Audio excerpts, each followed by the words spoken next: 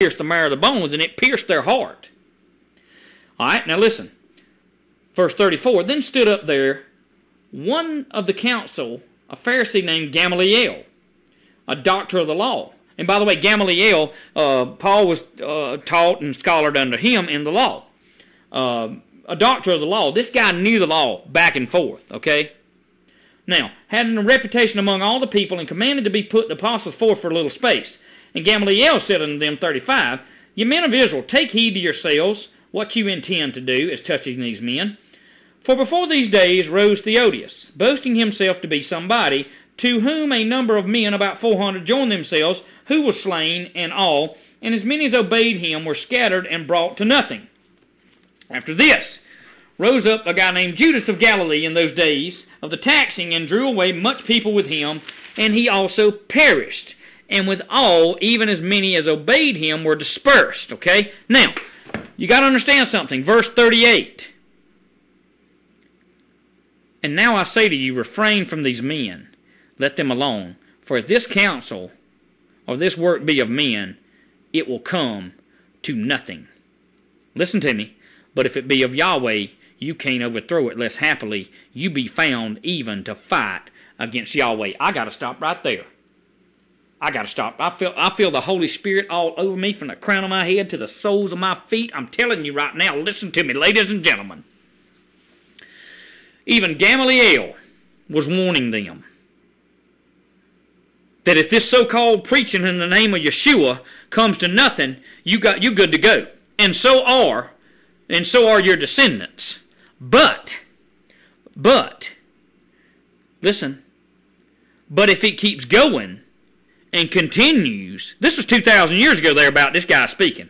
If it keeps going and continue, you can't overthrow it. I've come by here to tell you something. There ain't going to be no overthrowing the word of Yahweh. There ain't going to be no overthrowing the hallelujah, the King of Kings. There ain't going to be no overthrowing the preaching of the word. It shall come to pass. It shall continue its work that Yahweh set forth. It shall continue its work that the Messiah set forth through his true disciples. It will come to pass. Hallelujah. Even unto the end of this age it shall come to pass. Glory be to the Most High, because let me run something by you, friends. When they come against you, when they come against me, when they come against the true children of the living Creator, following Yeshua, they're not coming against us. They're not talking about us. They are coming against Yahweh, and they shall be brought to nothing. Their destruction is nigh. It shall come to pass. It shall not delay. It will not tarry. In the time and in the hands of Yahweh, he shall bring forth their destruction, and the mighty King of Kings will bring them to nothing.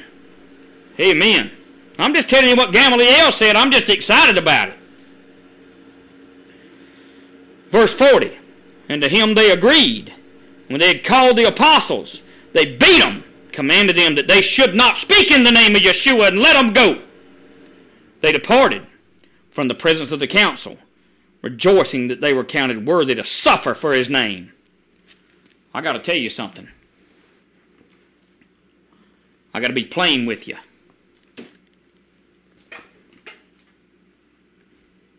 There are people that Yahweh has ordained to suffer for his name in this time and in the not-so-distant future.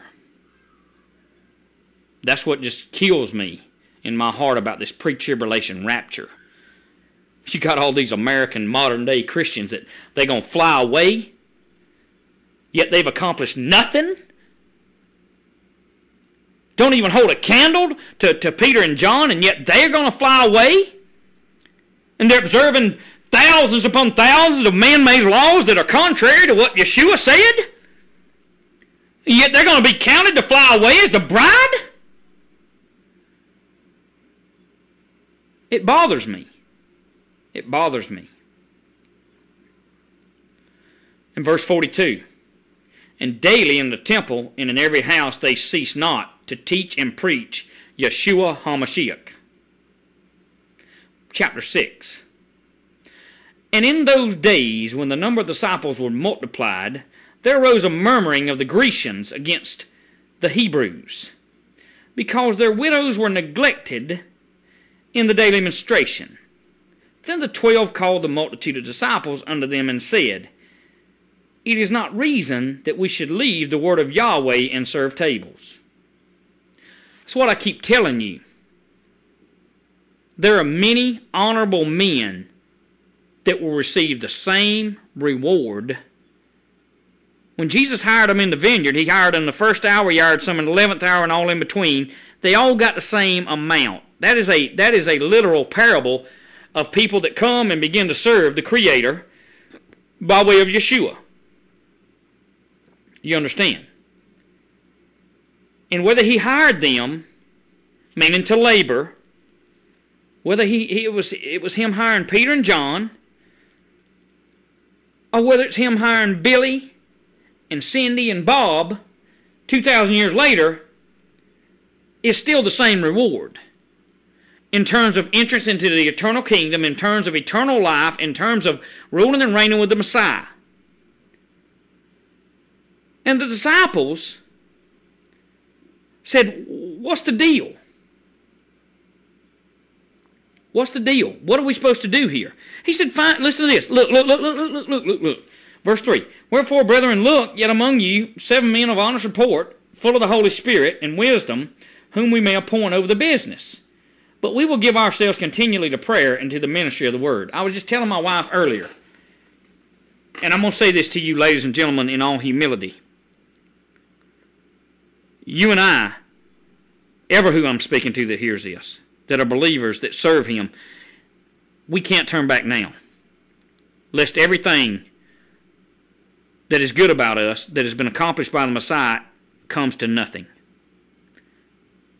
We got to give ourselves continually to prayer and to the ministry of the word, whatever that may be that you do in your ministry to him.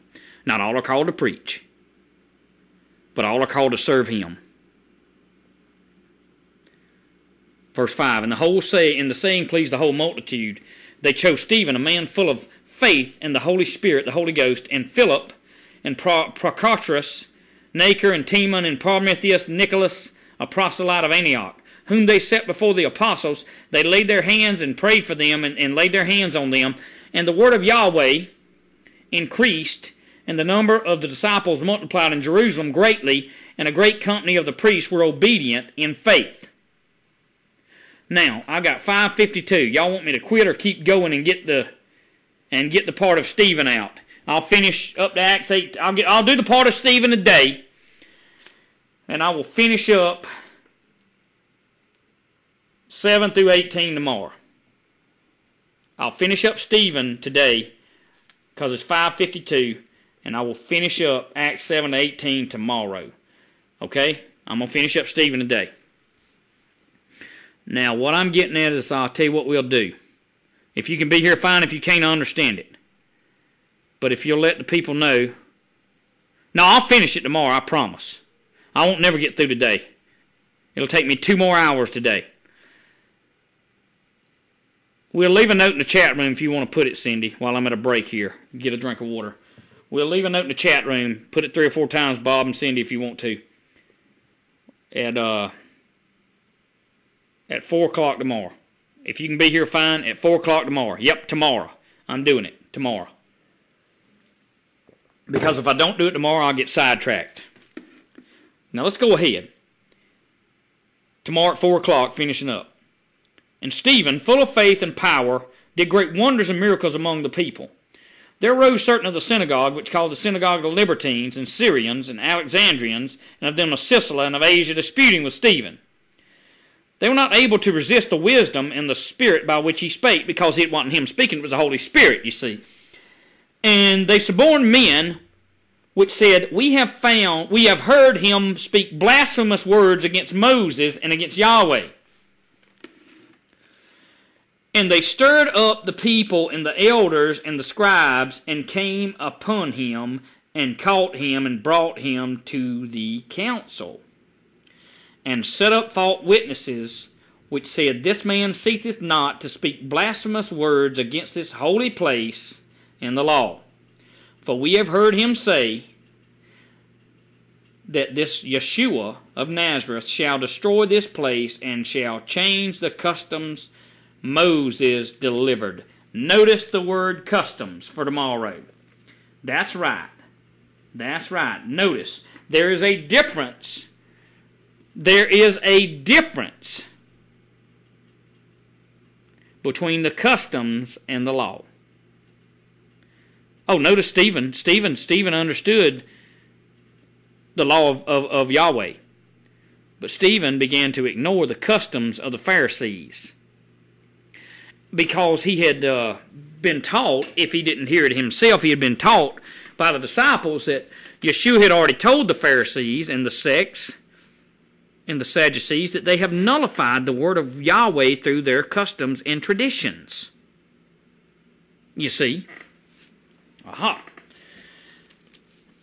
Verse 15, and all that sat in the council, looking steadfast on him, saw his face as it had been the face of an angel. Then said the high priest, are these things so? Now here we go. This is Stephen speaking. And he said, men and brethren and fathers, hearken. The Yahweh Elohim of glory had appeared unto our fathers Abraham when he was in Mesopotamia before he dwelt in Cheram. He said unto him, get thee out of thy country and from thy kindred and come into the land which I shall show thee.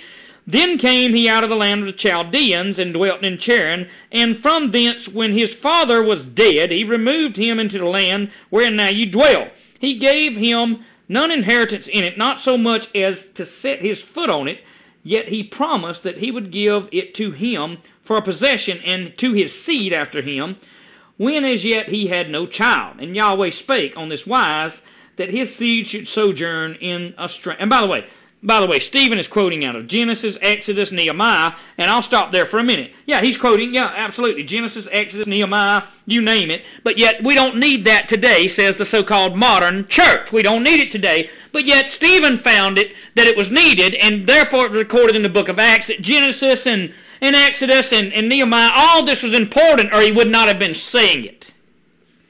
You hear me? Did you hear me?